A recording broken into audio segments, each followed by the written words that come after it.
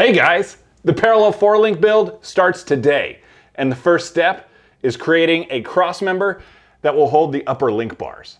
That's happening right now.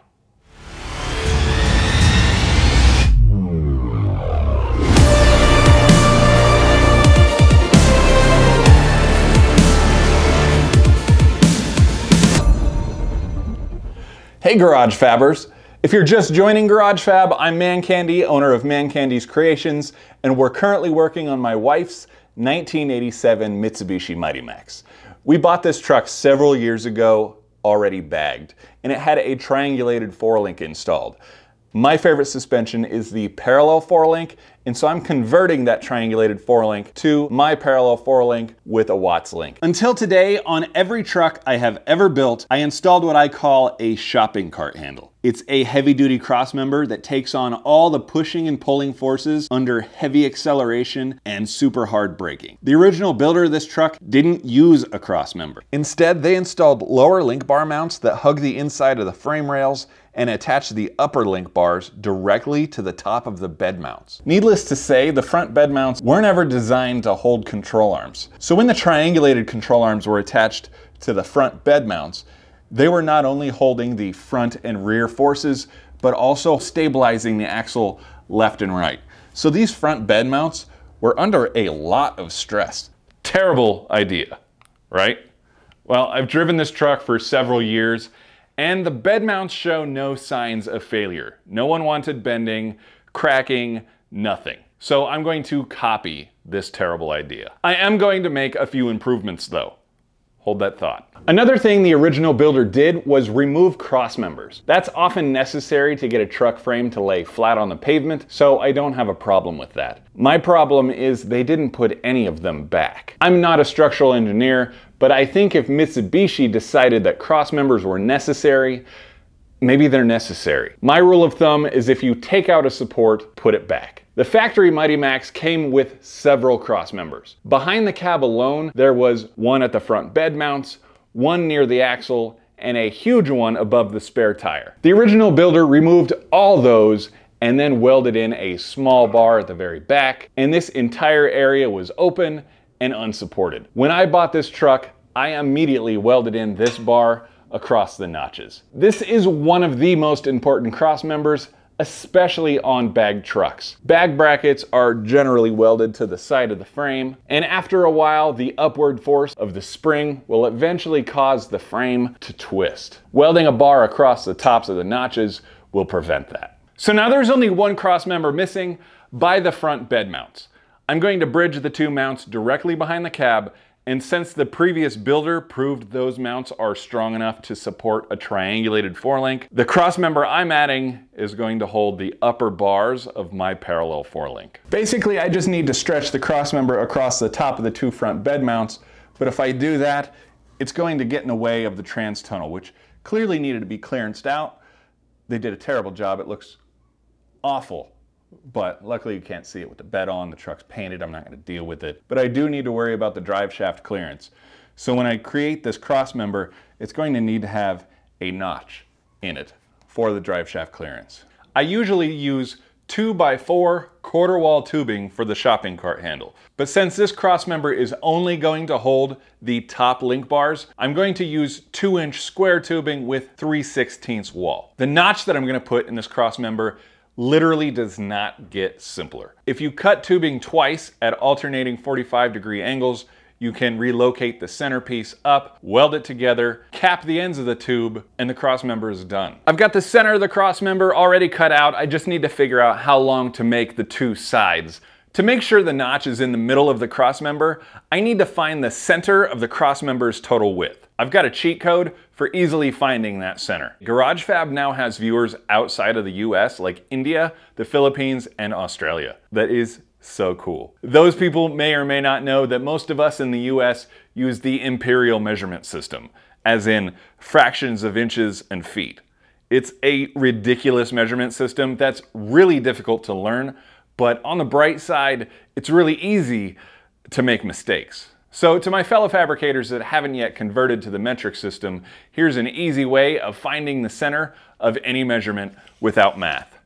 Just fold a tape measure, line up the end to your measurement, and your answer will be dead center on the other end. My cross member will be 38.5 inches total. So the center of my cross member will be 19.25 inches. Have fun with it and let me know in the comments if you find that useful. So to start, I need to find the center of my middle piece, which is 11 inches wide. That one's pretty easy. I can do that one in my head, which is 5.5 inches. I'm gonna draw a line to mark the center. And this is gonna be the absolute center of the cross member. What I'm gonna do is I'm gonna bring in one of the pieces that I've already cut at a 45-degree angle. I just haven't made it the right length yet. So the plan for this cross member is to create an illusion where the pipe comes in horizontal, curves up at a 45, and then back to horizontal again. And I'm going to do that by welding in this seam and adding some plates onto the side. And the key to making the illusion work is that the width right here needs to match the width of the pipe, which is 2 inches. Since I'm adding 1/4 inch plates on either side, I'm adding a 1/2 inch material. So the distance from here to here needs to be 1.5 inches. Once this distance is set at 1.5 inches, I'm going to draw a line across both pieces to help me line up these pieces again in the future without having to measure. Now once I add the 2 1/4 inch plates onto the sides, the total distance is 2 inches, which matches the pipe. With the pipes in place, I can use the center mark on the middle piece to find how long this outer piece needs to be.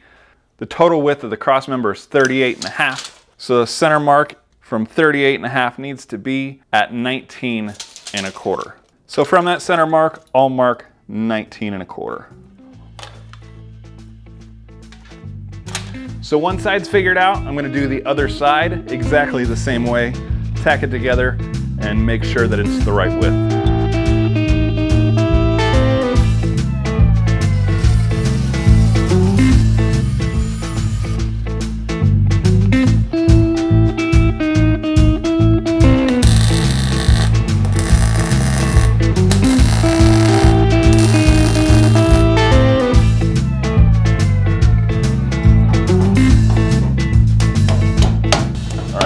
Really good. Take it back out, weld it all up, make it pretty, and then weld it in permanently.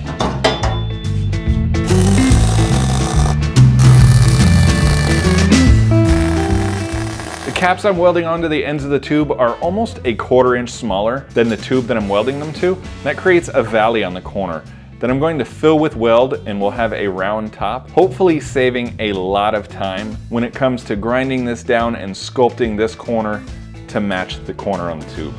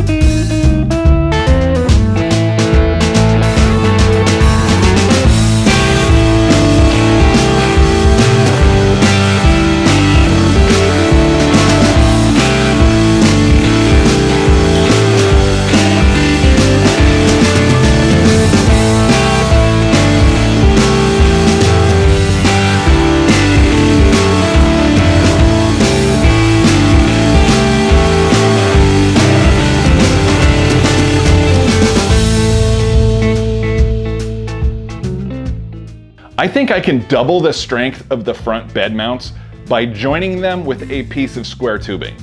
Cutting out cardstock templates first takes the math and measuring out of creating metal parts.